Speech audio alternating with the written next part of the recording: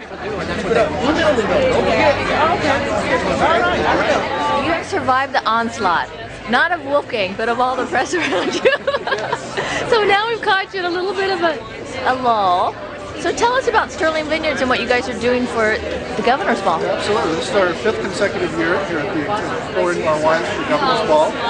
We bring 2 wines to the Governor's Ball. We bring our Red Carpet Reserve Cabernet Sauvignon and our Gold Standard Reserve Chardonnay, both from Sterling.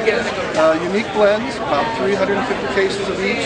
Can't find them anywhere else. They're just for the Governor's Ball party. We make these wines. We make large format bottles, 3-liter bottles, that go to the 50 Oscar Night America parties around the country. A bottle of the Cab, a bottle of the Chardonnay, signed by Regis Philbin this year, and they auction them off for charity.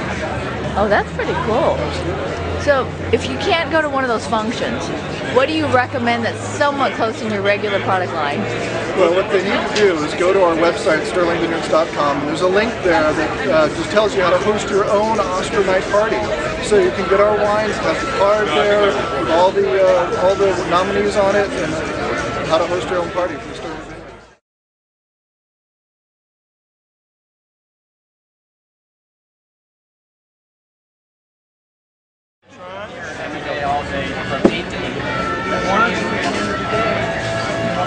Raspberry and a little cranberry.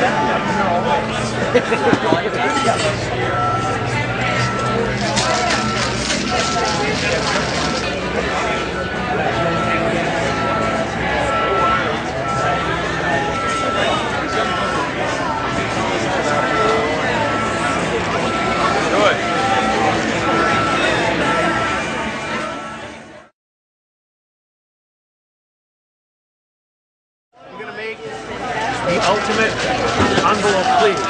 Take a little ultimate vodka. Taking a little citron, orange liqueur. Pull that in. We're using a little organic beverages. We're using a little organic apple juice. I notice you keep using the word organic. We're trying to make everything organic this year. Shake it up, kind of real cold.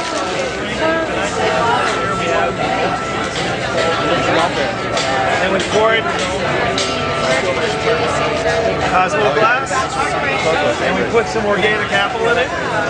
There's the envelope, please. Oh my gosh, look at this. It's a Grand Siècle by Laurent Perrier.